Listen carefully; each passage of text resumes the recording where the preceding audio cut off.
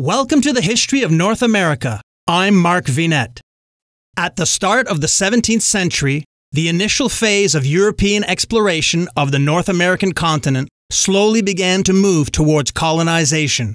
This early, fledgling colonial movement was in need of strong, talented, and determined leaders.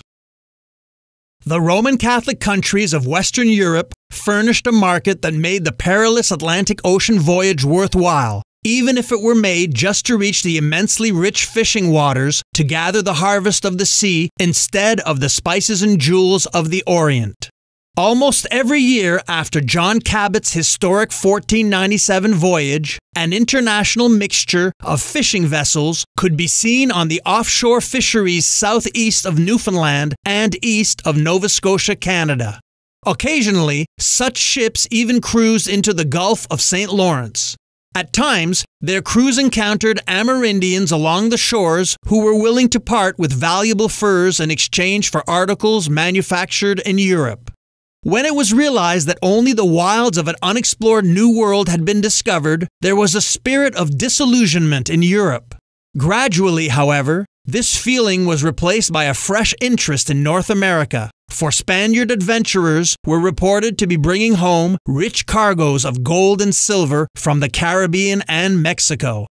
10 years after French monarch Francis I sent navigator Giovanni da Verrazzano on a voyage of reconnaissance overseas, he followed up by dispatching an expedition under skilled mariner Jacques Cartier. On his voyage of 1534, Cartier sailed a route that was for the most part already well known by captains of transatlantic fishing vessels. Cartier's voyage, however, was an official exploring expedition, and its immediate result was a thorough report for the French king about the lands he had seen and the people he had met. He visited and named most of the important coasts on the Gulf of St. Lawrence and observed near Anticosti Island that he might be in the mouth of a great river. The mighty St. Lawrence River is a large waterway in the middle latitudes of North America, flowing from Lake Ontario in a northeasterly direction into the world's largest estuary, the Gulf of St. Lawrence. The river connects the Great Lakes to the North Atlantic Ocean and forms the primary drainage outflow of the Great Lakes Basin. Its drainage area is the world's largest system of freshwater lakes. The basin covers parts of Ontario and Quebec in Canada, parts of Minnesota, Wisconsin, Illinois, Indiana, Ohio, Pennsylvania, New York, Vermont, and nearly the entirety of the state of Michigan in the United States. The river becomes tidal around Quebec City. The river traverses the Canadian provinces of Ontario and Quebec, as well as the state of New York, and is part of the international boundary between Canada and the USA. It also provides the basis for the commercial St. Lawrence Seaway. The Vikings explored the Gulf of St. Lawrence in the 11th century and were followed by 15th and early 16th century European fishermen and mariners. At that time, the land along the river was inhabited by the St. Lawrence Iroquoians. As mentioned, the St. Lawrence River is partly within the United States and as such is that country's sixth oldest surviving European place name. Until the early 17th century, the French used the name Rivière du Canada, or Canada River, to designate the St. Lawrence upstream to Montreal, and the name Ottawa River after Montreal. The modern country of Canada is one of the three nations this series is built upon. While a variety of theories have been postulated for the name of Canada, its origin is now accepted as coming from the Amerindian word Kanata, meaning village, settlement, cluster of dwellings, or collection of huts. In other words, an Amerindian community. The demonym Canadian, or Canadien in French, once referred exclusively to the indigenous groups who were native to the territory. Its use was extended over time to the colonial French settlers of the land, and later the English settlers. Today, French-language Canadians refer to themselves as Canadiens Français. Let's examine the exploits of Samuel de Champlain, better known in English as Champlain, the father of New France.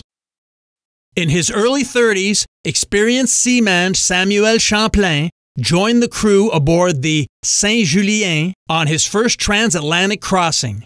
This journey lasted 2 years and gave Champlain the opportunity to learn about Spanish holdings from the Caribbean to Mexico City. Along the way, he took detailed notes, wrote an illustrated report on what he learned on the trip, and gave this secret account, entitled Narrative of a Voyage to the West Indies and Mexico, 1599 to 1601, to his king, Henry IV, who rewarded Champlain with an annual pension. To comprehend Champlain, we must understand the character of the king he served so faithfully. When Henry IV converted to Catholicism in 1596 to end France's history of savage internecine warfare and unite the capital, he famously quipped, "Paris is well worth a mass." Samuel Champlain's powerful friendship and special relationship with his monarch, King Henry IV, is in part well documented, but also shrouded in mystery. Henry's many favors to Champlain and his family were acts of extraordinary largesse. What was the origin of this special relationship between a great king, a family of humble origins, and a youth of modest rank? Throughout his life, Samuel de Champlain was a loyal Catholic soldier. As a young man, he learned to fight with the firearms of his time, acquiring this practical knowledge when serving with the army during the later stages of France's religious wars involving the Holy Catholic League in Brittany from 1594 to 98. During this time, he attained the rank of captain. His soldiering skills, along with his talents as a navigator and geographer, would later serve him well during his many adventures in North America. King Henry IV wanted the French to begin settling in the New World in hopes that wealth could be brought back to France. So he sent an expedition in 1603 to locate a place on the North American continent to establish a colony and fur trade settlement. Although he held no official title at the time, Samuel Champlain would be among the men who would take part in this great venture. In 1604, King Henry IV granted a fur monopoly to a French noble who led a colonizing expedition to an island located near the mouth of the St. Croix River, which in time was to mark the international boundary between the Canadian province of New Brunswick and the American state of Maine. In the spring of 1605, France's St. Croix settlement was moved to a new site across the Bay of Fundy on the shore of the Annapolis Basin, an inlet in western Nova Scotia. Here, at Port Royal, France's most successful colony to date was established. The general area came to be known as Acadia. Among the lieutenants on this undertaking was a geographer named Samuel de Champlain, who promptly carried out a major exploration of the northeastern coastline of what is now the United States. In 1608, he founded France's first permanent Canadian colony, which he named Quebec, an indigenous word meaning where the river narrows. This strategic location was at the foot of a great rocky cape on the north shore, which formed a natural fortress barring the way upstream to the interior. The early years of the Quebec colony were hard, and the population grew slowly.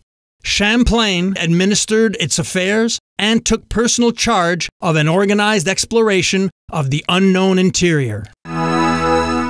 Join me next time as we continue our deep dive into the life and times and exploits of Samuel Champlain. I'm Mark Vinette, and I hope you're enjoying the ride.